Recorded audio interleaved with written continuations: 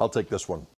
Welcome back, Troglodytes, to your daily dose of guitar information, the Trogly's Guitar Show. Today we're going to check out a Wildwood Spec Gibson. Now what on earth does that mean? Well, it's a signatured Wildwood Guitars. They're located in Colorado. I first became aware of them because of the fantastic videos that they create with Greg Koch, showcasing many of their inventory. What you just saw at the beginning of this episode is actually him playing this exact guitar. But let's go ahead and figure out what makes a Wildwood Spec different.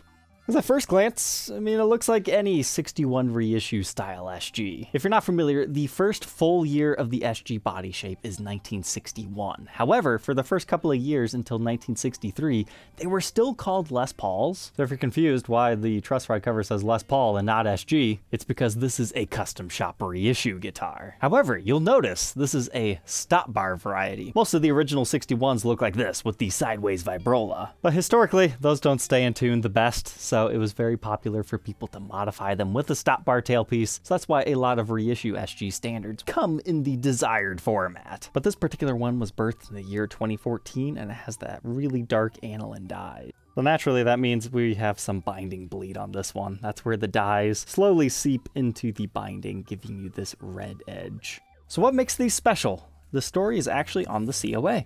The Wildwood specs have custom selected woods and humbuckers. So that means the guys at Wildwood, they personally hand-selected this particular mahogany body blank for this guitar due to things like color, wood grain, and overall weight, as well as for chatoyant effect. You know, this one has a little bit of dancing to it. I mean, it's nothing too crazy. But I personally really dig the back. I think that's why this one got selected. You've got this cool double-ringed pattern. There's just a lot of wood grain on this, and that's exactly what you want on an SG, which is a guitar that's typically all mahogany, and you don't find, you know, figured mahogany as often as in the maple family. That doesn't mean you won't find a all maple SG or a maple top or a maple veneer. But then the pickups, they're still Custombuckers, they're just wound slightly different, so whether that's slightly hotter or slightly less, we'll find out on the workbench. But if they're anything like the Super 74 pickups, which are underwound Custombuckers, I would be pretty happy, but this one's in on consignment. I haven't actually played it yet, so we're gonna figure it out together. But besides just the guitar, these came in the standard case of the era. Remember, this one's from 2014, so this is what they were using, just regular Gibson custom. The Wildwood Spec badge is nice. But it's this nice burgundy interior, and we've got all this case candy, including our pre-pack checklist. Dates this one to early 2015, but our serial number dates it to 2014, so it was made late 2014, shipped early 2015. Got your vintage reissue tags. This originally was on the outside of the case. Some other hang tags, talking about bumblebee caps. This was the original tone sticker on the pick guard that's lost its stick. And our case key, and of course we can look at this COA again. Interesting that it's just billed as an SG standard, not a particular year reissue. However, it's definitely going more so towards those 61 specs. So if you ever see a guitar advertised as Wildwood Spec, usually just means they have their version of the Custombuckers in, and maybe the wood will look nicer, maybe not, it all depends on personal preference. But let's go ahead and throw this one on the workbench.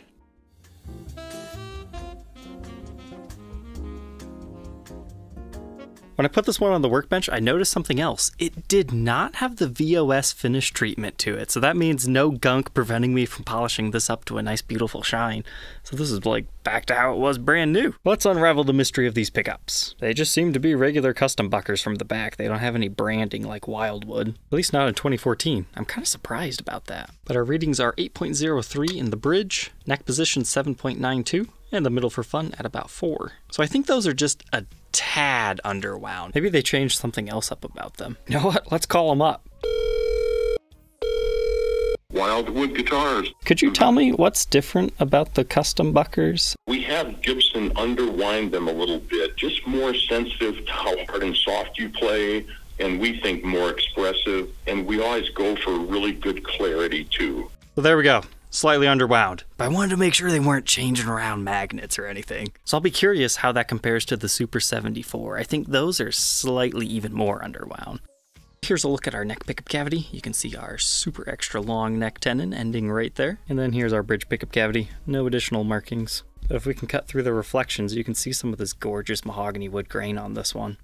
But I found it very fascinating. As I was cleaning this, the aniline dye has actually seeped through the clear coat. My polish is not red. This is not dirt. That has to be the aniline dyes. Now, could that also be the case leaching out into it? Maybe. But it could also be when the guitar was newer, the dyes leached onto the case, and then that's why it was on there. Thankfully, with a red body like this, you would never know it, except for the binding bleed along the edge.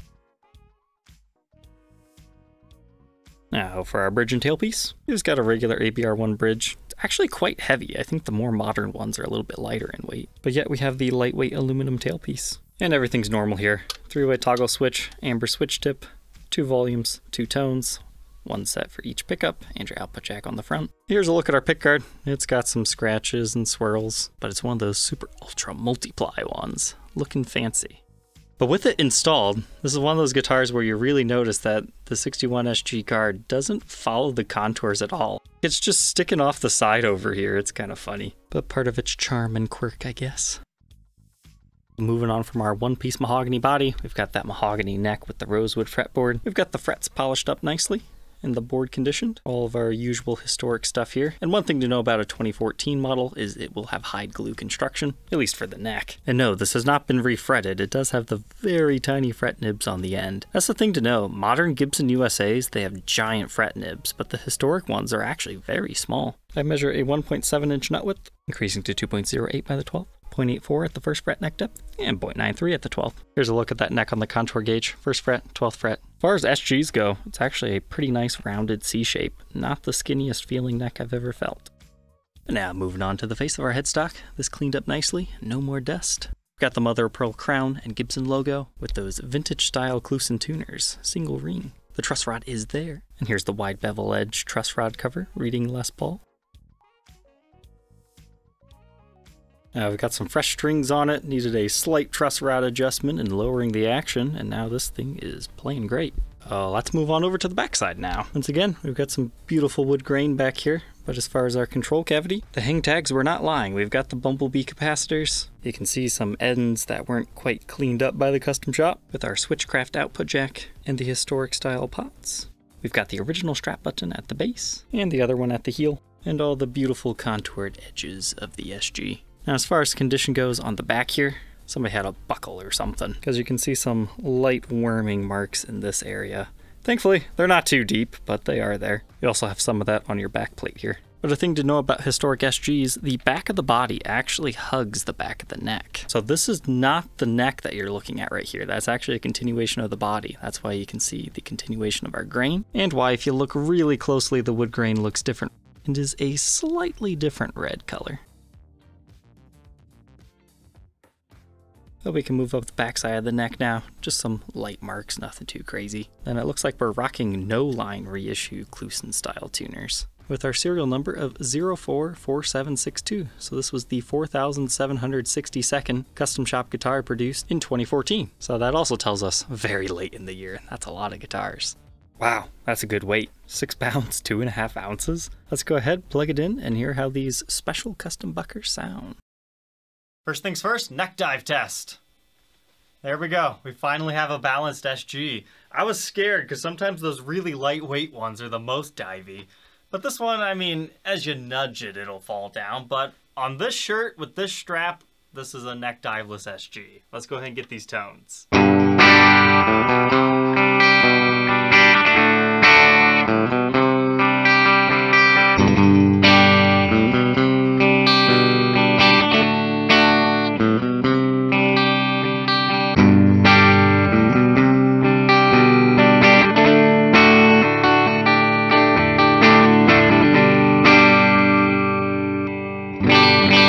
I like how chimey that middle position is.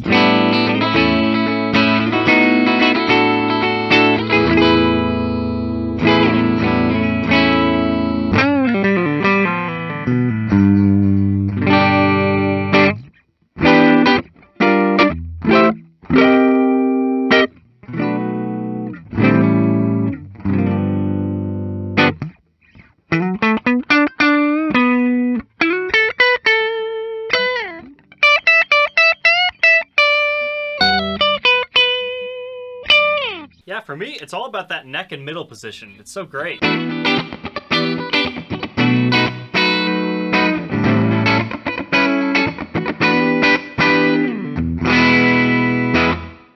without getting too muddy. That's great for a neck. But the bridge?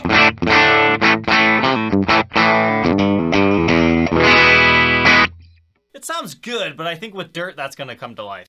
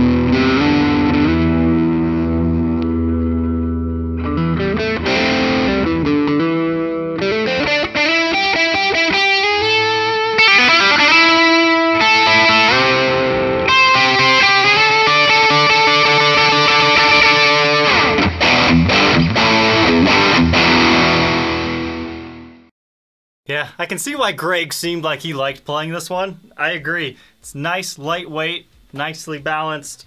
I do agree that their underwound Custombuckers sound good.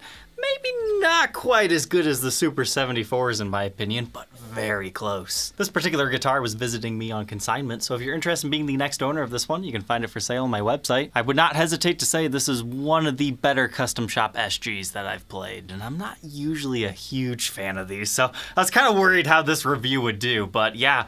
Found out about the Wildwood custom guitars. Now we understand what Wildwood Spec typically means. So hopefully that information will help you out there in the wild one day. Don't be scared of the Wildwood Spec guitars. All right, troglodytes, don't forget to like, comment, and subscribe, and we'll catch you tomorrow on the next one. Take care.